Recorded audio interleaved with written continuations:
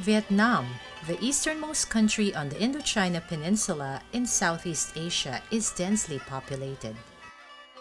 Most of Vietnam's 86 million people are concentrated in its deltas and coastal plains. These lowland deltas produce more than enough rice for consumption, so farmers have surplus rice to sell in the market. However, this is not the case in uplands. About 13 million people live in the uplands. Most of them are farmers belonging to ethnic minorities. Many of them, especially the ethnic minorities, are very poor as they scratch out a living from harsh mountainous terrain with low productivity. The surplus grain from the deltas cannot be economically transported to remote upland areas. As a result, farmers in uplands have to grow their own food grains to meet family needs. Farmers in the mountainous areas grow rice along mountain slopes, in valleys, and on terraces. This constitute the rice landscapes in the mountainous areas. Aside from rice, farmers grow other crops such as tea, maize, cassava, vegetables, and other food crops. A major challenge in the northern uplands of Vietnam is to increase productivity on the less favorable sloping areas and to increase cropping intensity on terraces and in valley bottoms where possible. Our aim is to improve farmers' livelihoods through increased productivity of rice across the rice landscapes in the uplands. For sloping areas, the major constraints to agricultural improvement are low crop yields, weeds, drought, poor soils, unfavorable climate, and limited access to improved technologies and information. For terraced areas, the major problems are the lack of a reliable water supply, especially during the dry season or spring, and the need for more cold-resistant, short-cycle varieties that would allow the cultivation of spring rice.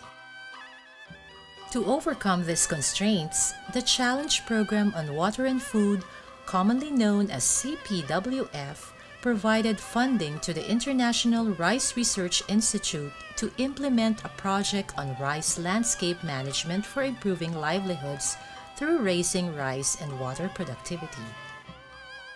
The project is being implemented in Laos, Vietnam, and Thailand. The project in Vietnam is a joint effort of IRRI with the Northern Mountainous Agriculture and Forestry Science Institute, also known as NOMAFSI. The Thai Nguyen University of Economics and Business Administration, also known as TUEBA, and CIRAD, or the French Agricultural Research Center for International Development. Other partners are the University of California in Davis, Chiang Mai University, and the World Agroforestry Center. Most of the research activities were carried out in farmers' fields in two communes, Nam Bung and Doi Giang inIen Bai Province of northern Vietnam. Farmer participatory research was used as the main tool to implement the activities. Researchers and farmers have identified, selected, and tested different rice varieties for both spring and summer seasons. These improved varieties have clearly demonstrated higher yields than traditional varieties. Also identified were promising aerobic rice varieties that would allow farmers to grow rice during the spring season, even in the absence of full irrigation. We had some trials in northern Vietnam where we tested the aerobic rice lines. They have high yield potential as compared to the other varieties that upland farmers were earlier growing. And they respond to fertilizer input management, and so they have high yield potential, more weed competitiveness as compared to the earlier upland varieties. I have seen farmers very happy with this aerobic rice because you save around 40 to 50% of the water, more water as compared to the traditional transplanted rice, and as compared to the upland rice, dry direct seeded rice, you get 1 ton yield advantage, nearly 1 ton yield advantage under the similar situation. To increase food production during the spring season, two approaches were tested with farmers. First, new crops such as soybean and peanuts were grown on dry terraces during the cold months to provide additional food or cash while improving soil fertility. We grow peanut and BT13. The taste is not good, but the yield is higher than the traditional variety. I grow maize on sloping land. I use mulch and it captures moisture, so this is good for water management. Second, water-saving techniques such as growing rice in partially flooded fields instead of in flooded fields were evaluated. This was found to be effective for expanding the spring rice area as it allows farmers to plant a larger area using the same amount of water. We introduced the saturated soil culture, or SEC, to the farmers in the uplands of northern Vietnam.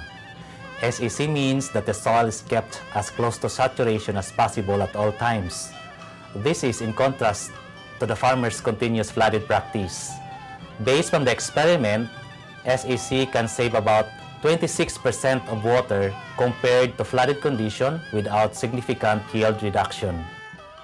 I like the new technique in water saving in growing rice. I sow dry seedlings and let the water saturate. It requires more labor, but it saves on water. However, you save on labor in weeding by applying mulch on the field.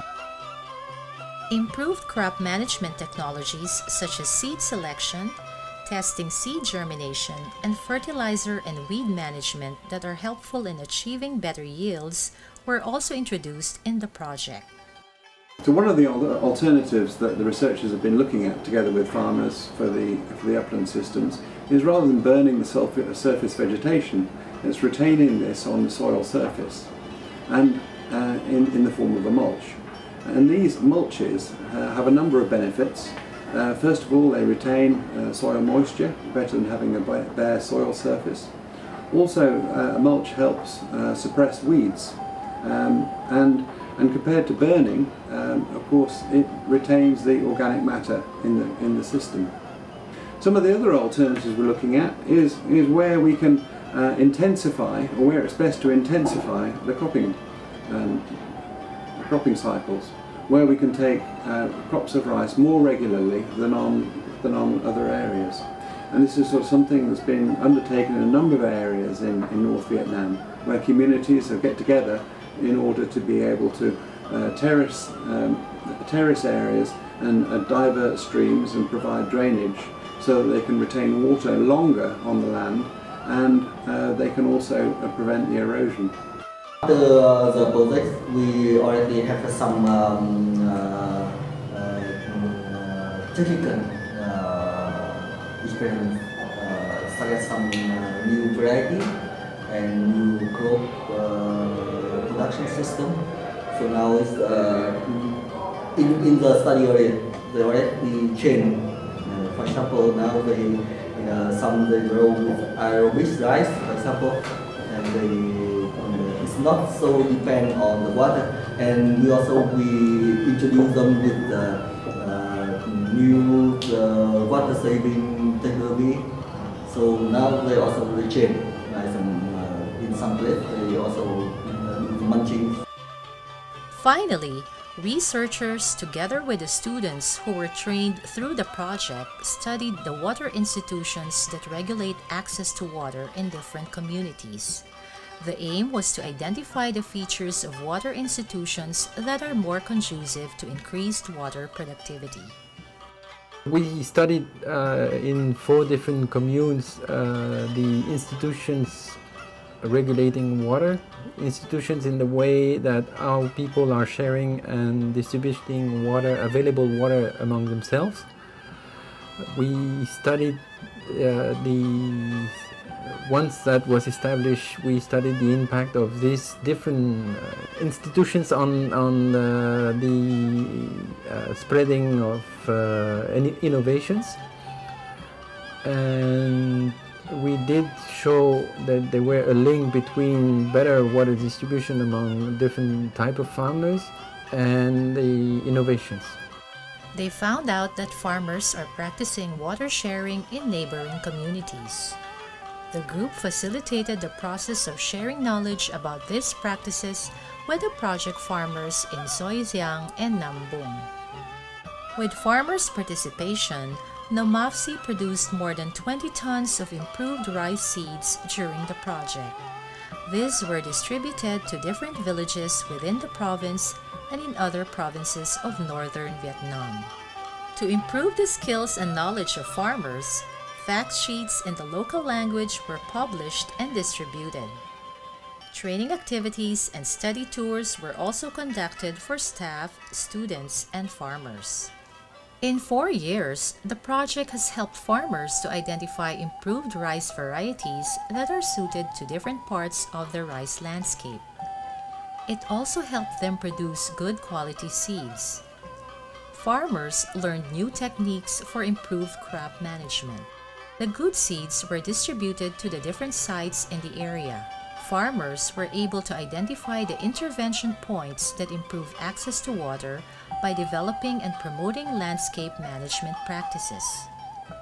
The farmers and students involved in the project received training. This increased not only their skills and knowledge, but also their confidence. The project activities have thus improved farmers' knowledge of water-saving practices and have provided access to improved technologies for rice production. Rice production and farmers' livelihoods are expected to improve as farmers increasingly accept these practices. In the previous presentations, you already saw the various technologies that we have validated, and these technologies have clear potential for increasing rice production of the poor households, to enable them to reduce the period of hunger from 1 to 3 months. And that to me is a major potential impact of the technologies that have been produced, that have been generated. Together with these technologies and support from the national programs in the form of suitable policies and institutional reform for a rapid scaling up, I feel very excited that there is clear opportunity for achieving our vision of food secure households and the green landscapes in the uplands. The challenge for farmers to increase their yield continues, but the knowledge and skills they obtained from the project, as well as the experience they gained through these 4 years, will help them identify better solutions that will result in increased harvests year after year.